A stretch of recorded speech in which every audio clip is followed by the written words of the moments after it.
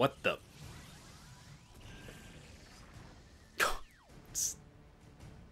Still naked as the day you were born. Ugh. The Terminator's here to wreck some face. Oh shit.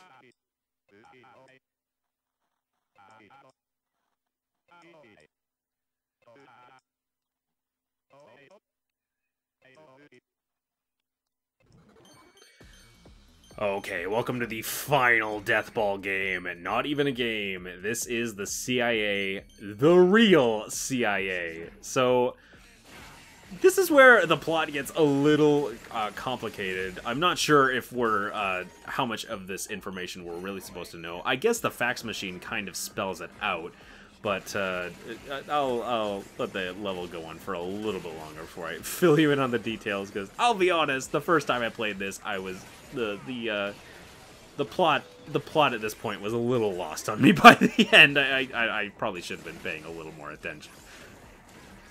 But yes, this is the CIA.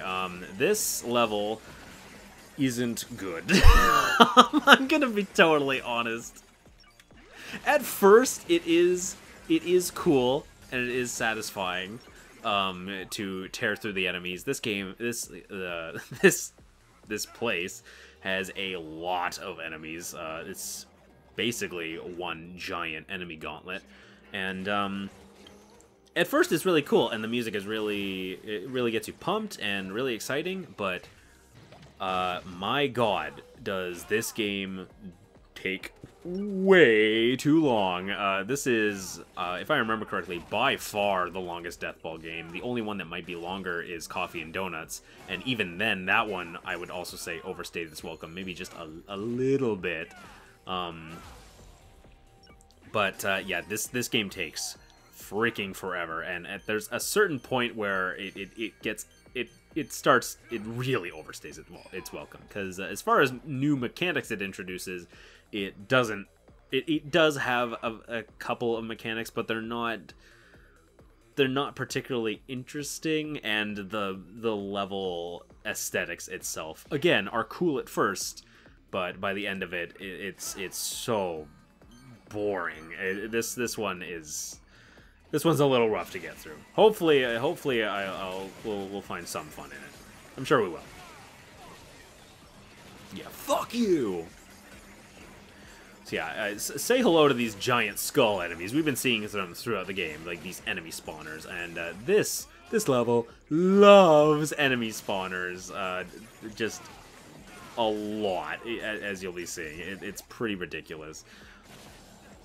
These giant skulls pretty much fill every single room of this place.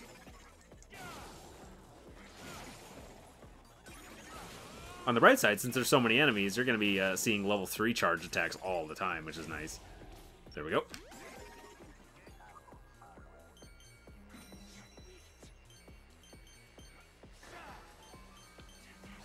This level does have a lot of different, like, kind of alternate paths to actually deal with, so that is something to keep in mind. Thankfully, because of the overhead view, it's kind of similar to Life is Destroy, where you can actually kind of, like, tell where you have and haven't been. Oh my God, we're fucked.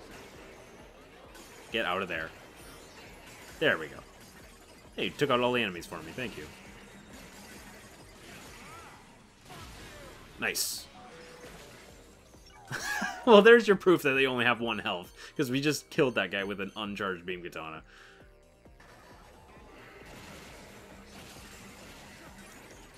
Oh, fuck. Sheepman already. Screw you.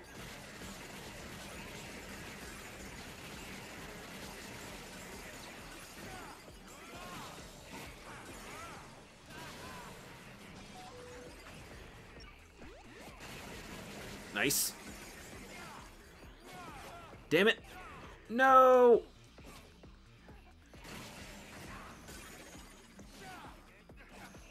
Shit.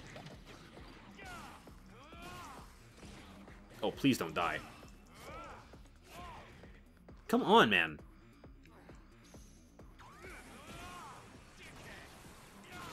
There we go.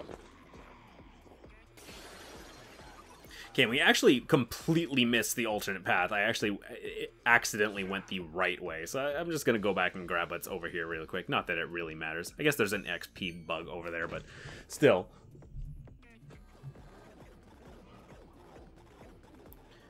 Okay, let's see how we deal with this. There we go. Oh, God, that was bad. Okay, we need to heal really bad.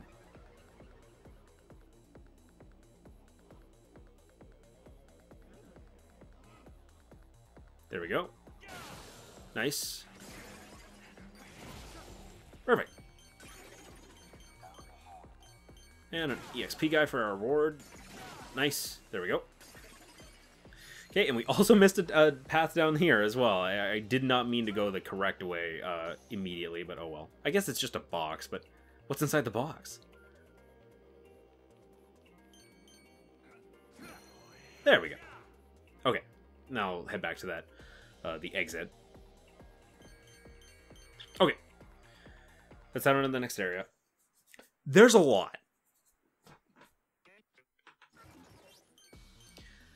Okay, here we come to our first main gimmick of this place, and yeah, this is what I call the YouTube/Twitch compression room.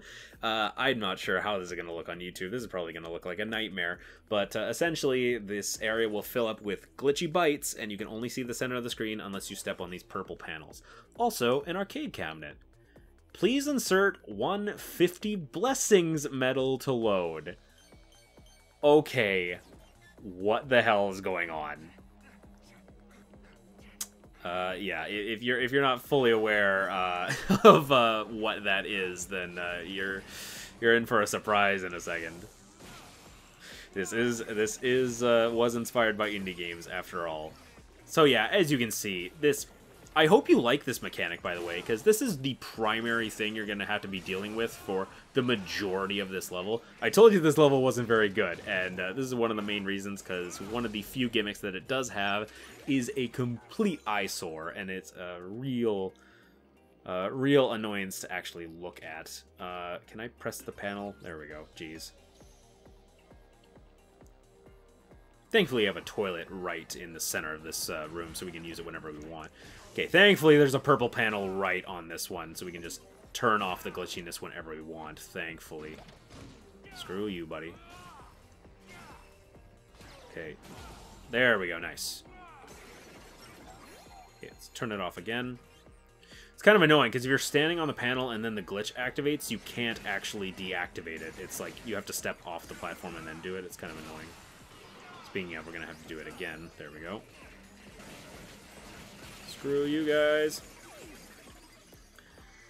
This level almost feels like kind of like a test level that they threw together, as in like to see like, okay, how much enemies can we handle on screen at once? Because admittedly, it is impressive how many enemies this game does fit on screen at once, but it's not. And again, it is fun for a little bit, but it isn't. It won't last. Trust me, you're gonna be, especially with this glitchy screen, you're gonna be wishing you were dead in a while.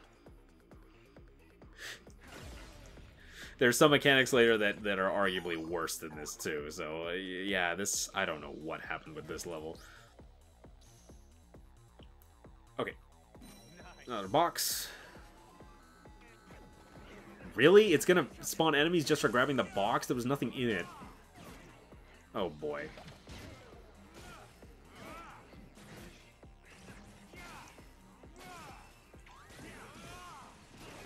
There we go. I'm gonna have to recharge.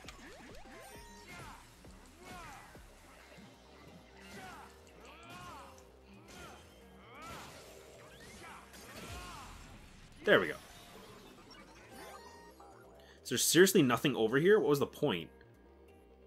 I'm actually not sure the right way to go now. If only I could see. Okay, there we go. Oh, God. I swear my eyes start actually, like kind of like peeling over just looking at the screen. It's very annoying. Okay, we're gonna activate this right away. There we go. Save you and me the trouble. Well, there's a 50 blessings logo. What is going on?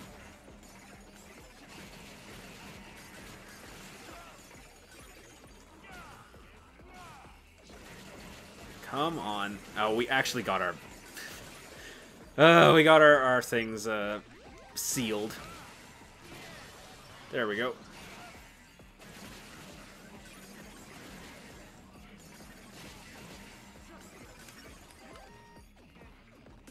Okay, I should probably turn that off. There we go. Much better. Okay, screw these skull guys.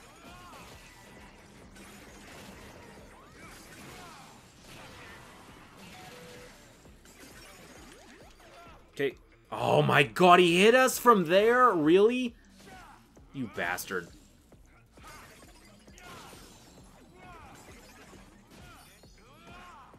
More of you.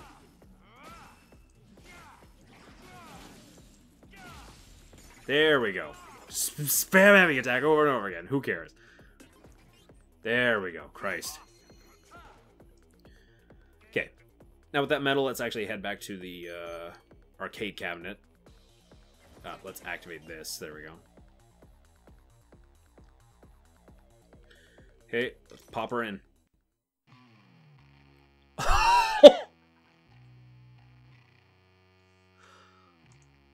Oh my god. Richard, Rasmus, and Don Juan.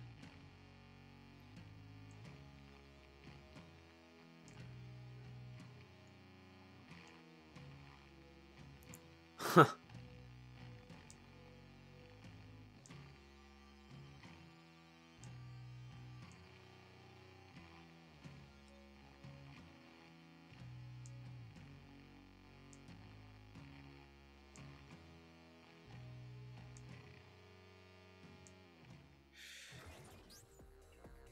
Hello, Hotline Miami crossover.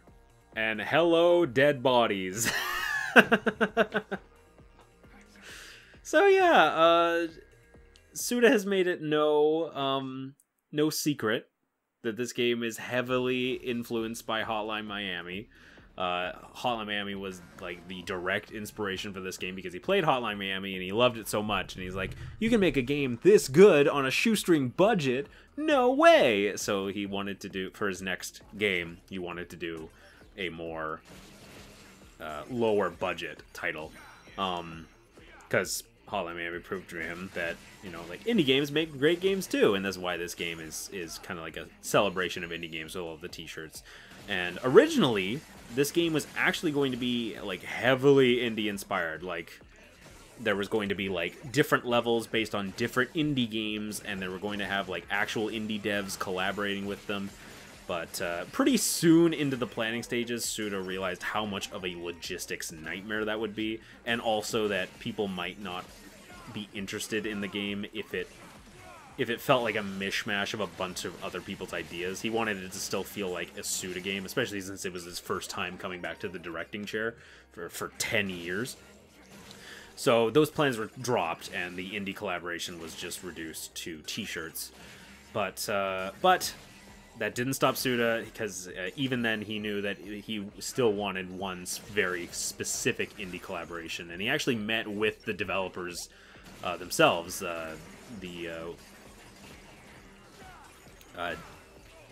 Jonathan and Dennis, I believe, are the names. It's been a while since I played Hotline Miami. Fantastic game, by the way. And he basically met with the devs and started like splurging all over the place of like how much he loved their game and how much he wanted to do this collaboration. So yeah, we get a little bit of a crossover. Really, really cool. Hotline Miami is fantastic. I feel like it's interesting that the Hotline Miami crossover happens in this level of all things, because Life is Destroy, specifically inside the houses, is extremely reminiscent of Hotline Miami.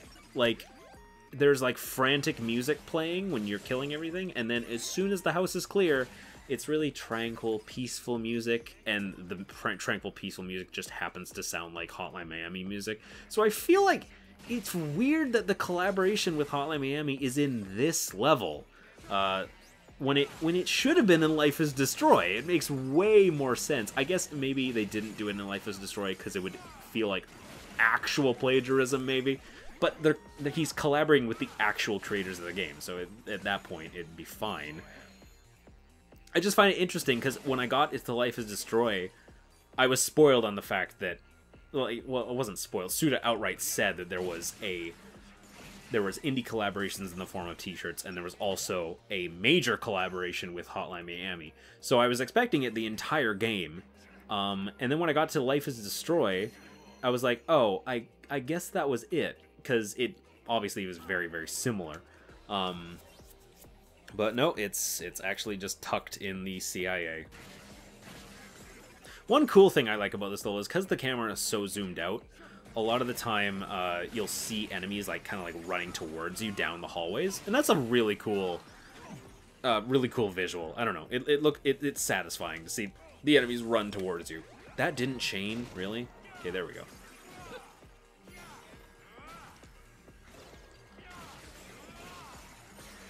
There we go. Screw those skull guys, man. And that was pointless. Nothing was even there. Can I turn this off now? Thank you.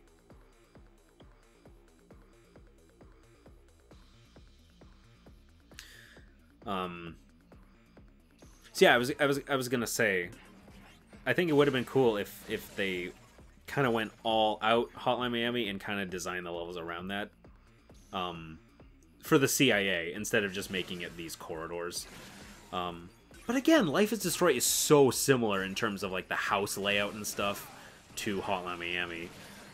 So I don't know. I'd highly recommend playing Hotline Miami, by the way. If we're gonna talk about indie games, that one is really, really good. Wrong Number is as well. Wrong Number, I'd say it's tough, man, because Wrong Number is actually kind of similar to Desperate Struggle, where it does some things better, but there's also a lot of disappointments to it. I'd say the level design is significantly worse in Wrong Number than it is in the original. And the level design in the original is fantastic. And I think it takes a little bit of a hit in... speaking of taking hits, we gotta go, because we're dying. I think the level design takes a little bit of a hit in Wrong Number, but the soundtrack in Wrong Number is absolutely insane, how good the soundtrack is. Just like Desperate Struggle. And, oh, did that kill him? Nice. And the story is really, really hard to follow, because it's told in out of chronological order, and it's not even, like... It's pretty much jumping from different time periods constantly. So actually following the story of the game on a first playthrough is nigh impossible unless you're writing down the specific dates of every cutscene. But once the story is all pieced together, and you're reading Reddit threads after, I think the story is actually very good. But yeah, the first game is lauded for its... Obviously, it's ultra-violence and fantastic music and level design. Very visceral, arcadey style gameplay, which you can definitely see the inspiration with this game. I really do apologize for the glitchy screen, by the way. Like, there's nothing I can do. That's how the level is done. It's dumb, and there's nothing I can do. The only thing I can do is just attempt to hit these switches quickly, I guess. I don't know. It's unfortunate. Is that 2 gold bugs? Fuck, man.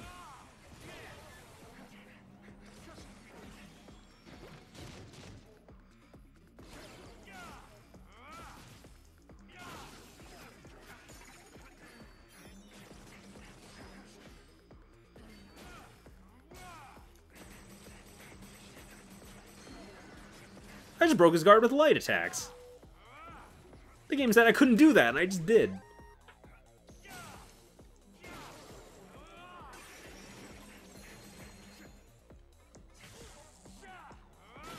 There we go. Screw you, buddy. Hey, ramen stand. Thank God. Heal me, please.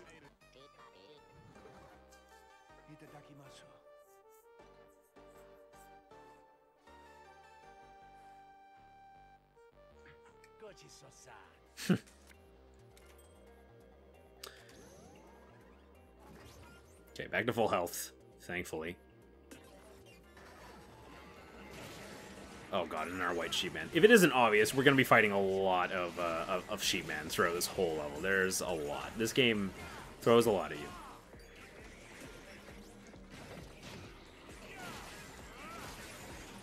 Shit.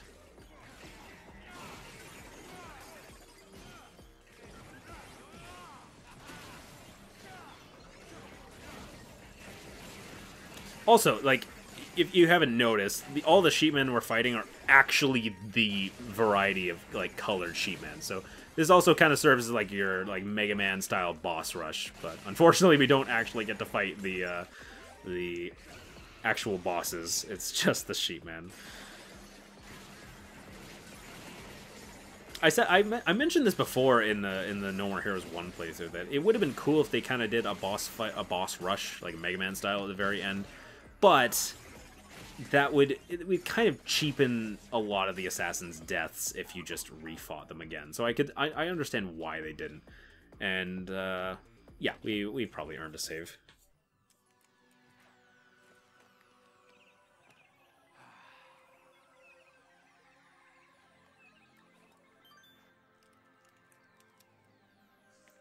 God, that t-shirt looked nice on us. I could have worn the Hotline Miami shirt, but to be totally honest, the Hotline Miami shirt actually blows. It's just the logo, and it kind of looks lame. It would have been cool if it had, like, the animal mask on it. Hell, like, just a shirt of every animal mask would be sick. Okay. A little bit deeper into the CIA now, and now we have another new mechanic to deal with. This one's relatively simple. It's just... you can open doors with the blue switches. I know. The interns designed this level. That's why the mechanics are so basic and the hallways are so bland. Yeah, it's just doors that open buttons. So the doors only remain open for so long, so you need to act a little quick to get through. Screw this guy.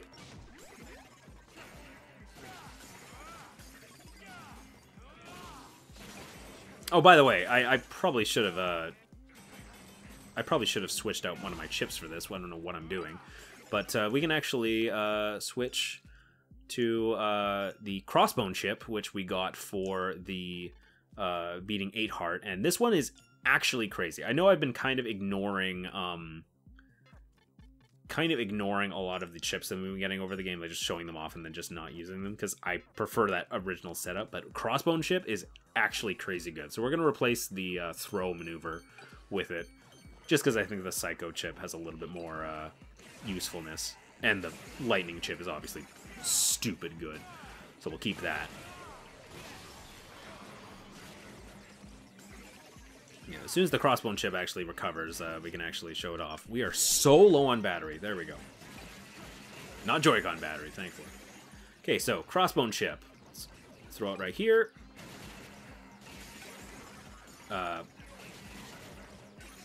Oh, I activated the wrong one. My bad. I just activated the chip that you get for saving Jean in every level, which is the invisible chip.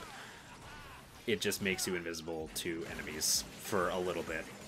So useful. The only upside, I guess, is it recharges super quick, but what a lame ability, man. You have to go out of your way a lot, too. Like, I didn't mention it when I found Jean, but in Serious Moonlight, or Damned, rather, you have to go pretty far to actually get Jean. Like, you have to spawn at, like, Toilet 3 and then play the level for a good, like, 10 minutes before you can actually get to where Jean is. So that's a little annoying. You have to do the same thing in Electric Thunder Tiger 2. So it's just kind of annoying that you have to do that, and your reward is pretty shit. Anyway, rewards that aren't shit are the crossbone chip. So let's just throw this out. And this is a turret, and the turret can be damaged and can be destroyed, but as long as the enemies maintain in its view, he's going to be doing massive damage, like 16 a shot, and he fires pretty quick. So it's really good to, like, kind of keep enemies pinned down while you're attacking them. And as you can see from the left, because the crossbone chip activates, as soon as you activate the crossbone chip, it will start recharging. So by the time that the crossbone chip actually, like, disappears, it's already, like, almost charged again. So we can just throw it up here. It can start dealing with all the guys over here if I open the door for him. There we go.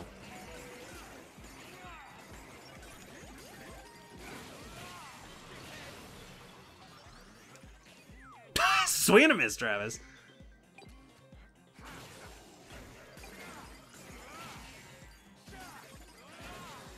There we go. Okay, throw this out right here. One kind of annoying thing is that for some reason the crossbow chip doesn't actually read the enemy spawners as normal enemies, so it won't actually attack them. But it will attack everything that the enemy spawner spits out, thankfully. Look at this nightmare and level design right here. This is ridiculous. You just chain lightning to all of them, though, so suck it.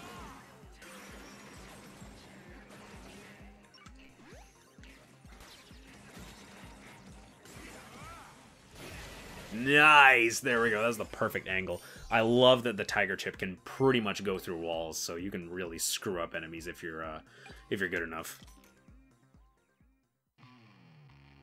Huh. Hey, Tony.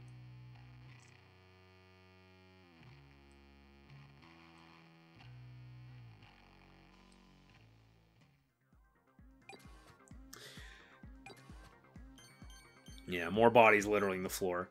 There's actually an interesting thing about these bodies that I should probably get into, but let's probably save our game. I'm gonna be delving into some plot. I mean, we gotta talk about something while we're doing this crap.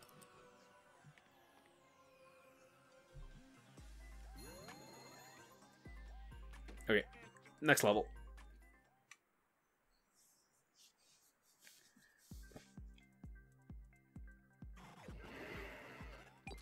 Okay, so the basically the plot of what's happening right now, again, this was a little lost on me when I first played. There's the XP guys all over the place. Is essentially what is happening. Oh, this level sucks. This one takes forever just because of all the skull guys on the sides. Essentially what has happened is that this plot will be completely lost on you if you weren't reading the fax machines, by the way.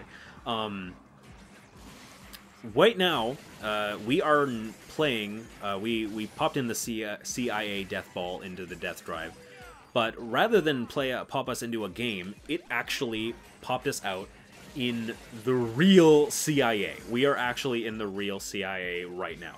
But it's not really us, because, as you're aware, the Death Drive is actually an elaborate cloning machine built by Juvenile in tandem with the CIA. As pretty much as a war device to create an infinite army of soldiers to attack various places. So right now we are actually playing as a basically 3D printed clone of Travis, and when we popped in the CIA Death Ball, that clone was printed out at the mother computer, the Death Dive AAA, located at the CIA. Now, if this is the CIA, why are there bugs everywhere? That's because these aren't actually bugs. These are real people that we're killing right now. Another thing that was installed in the Death Drive to help it as a war machine was the ability to make it so that the clone's vision perceives the real world as a game. So all of the soldiers and stuff that the clone would be seeing look like bugs, essentially. And that's to help with PTSD, because obviously war is bad. So if the soldiers are killing these video gamey characters and they're exploding in these glorious confetti bursts, and you're in these gamey worlds like we are right now with these teleporters and these neon walls and stuff, then it won't make the soldiers think that, oh, look at all these people we're killing. And whenever we interact with the Hotline Miami arcade cabinet, our vision actually shifts a little bit to see what is actually happening, which is why the sprites of the bodies in Hotline Miami start appearing on the floor as soon as we interact with the arcade cabinet, because that is actually real people that we're killing. All of these people right now, these enemy spawners, are it's basically an army of CIA people that we are casually murdering as a clone of Travis. Again, all this clone and PTSD stuff would be completely lost on you if you didn't read the fax machine, so it's kind of weird. I guess I guess it's kind of similar to like Rosalina's book from Mario Galaxy 1, where there is a plot, but they decided that some people might not be interested in it, so like let's just hide it away in the fax machine. But most people play Suda games. A lot of people play Suda games for the plot. He's written multiple visual novels, so I mean, if they didn't put it in the fax machine, where else would they put it? Really, I guess they could put it after each of the individual games, but still, I guess the fact that it is optional isn't a bad thing. But yeah, that's that surprisingly intricate plot that's happening right now. And as far as the people we're killing, again, it's implied that the CIA is pretty fucked up in this world. Like their whole master plan with the death drive, and the fact that they were still striving for it even after like 20 years. So I'm going to assume that the majority of people that we're killing are bad, I guess. I mean, we've killed armies of nameless henchmen before. Probably a lot of the people we've killed throughout the games probably had, you know, actual lives. Oh fuck, that's a sheep, man. Which is funny, because that's actually something that No More Heroes 2 goes into, with the whole Jasper Bat wanting revenge on you because you killed his family. And by kill his family, he means those nameless Pizza Bat CEOs that you killed in that boring garage just to make a quick buck. Like, to us, they were nameless people that didn't matter, that were just a means to an end. But to him, those were his family, so it kind of, like, ties in with the fact that we're killing like nameless henchmen throughout all of these No More Heroes games, and how we're killing a lot of people over here. So anyway, that's that room dealt with, and I got through the whole plot synopsis in the one room, so that's good.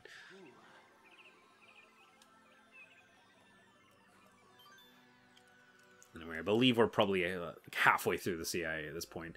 Again, it's long. I remember playing this for the first time. I started rolling my eyes every time we popped into a level transition, and it still wasn't over. I was like, oh boy, here we go.